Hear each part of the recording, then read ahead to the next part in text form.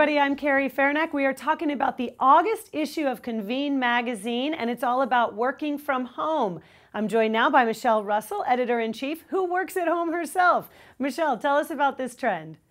Well, we wanted to talk about this because in our salary survey in the June issue, one of the questions we asked was, if you were to ask your boss for one thing, besides a raise or more money, what would it be? And we got a lot of respondents saying they really would like to have the opportunity to work from home more often.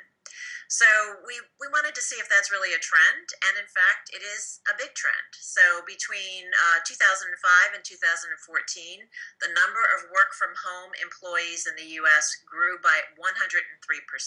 Wow, 103%. So many folks are doing this or wanting to do more of this. You live this dream all the time. Give us some tips on working from home.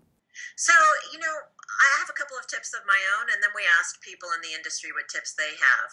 And for me, my biggest tip is if you're working from home and you have a staff, make sure that you do video with them.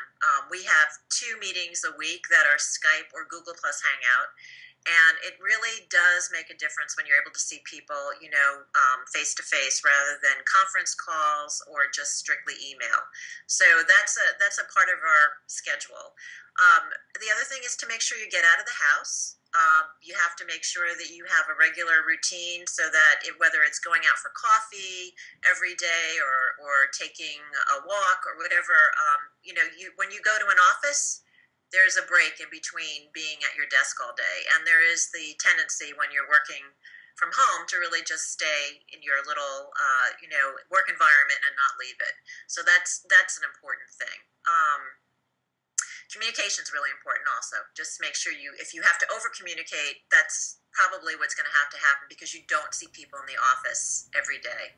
And I know you have somebody else in your office with you, right? A sort of employee, if you will. Can we meet Roscoe?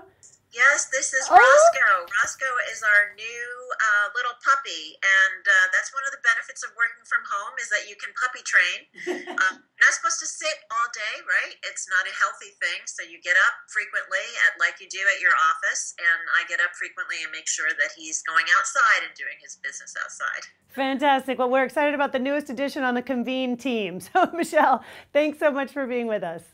Thank you, Carrie.